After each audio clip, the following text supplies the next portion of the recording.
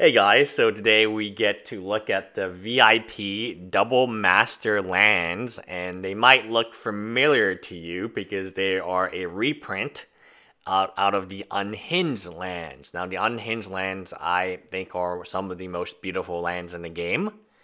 And the way they designed it, I mean, this is obviously very good looking. I'm sure that the foils will also command a premium price.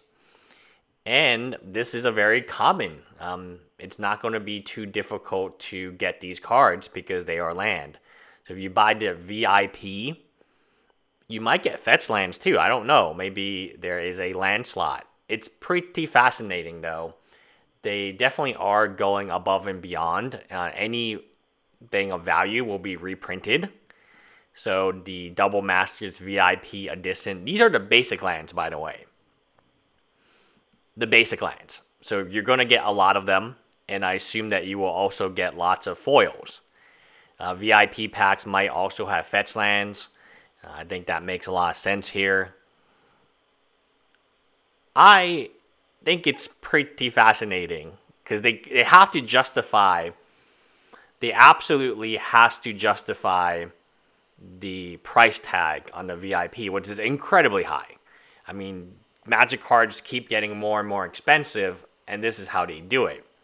Is if the land slot has artwork that is reprinted, and you know the artwork is, people have wallpaper of the artwork, they have the prints.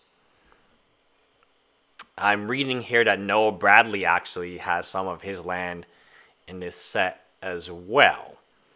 But we'll see if that happens.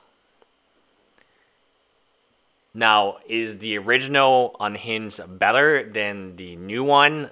I think so. I mean, I think I like the borders, and I don't actually like having the basic land island box. But is this a way to make the product more expensive? Is it a way to do premium? Look at the Godzilla lands, which I made fun of. They're very expensive nowadays.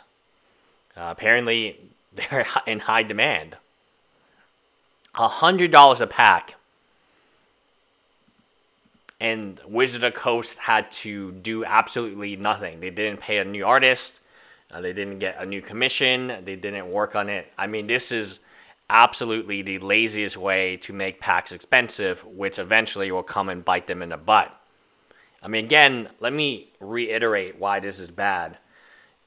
Wizard of the Coast is selling a subpar product.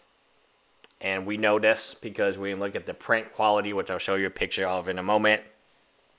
And they're just mass producing things that they already know have value in the secondary market.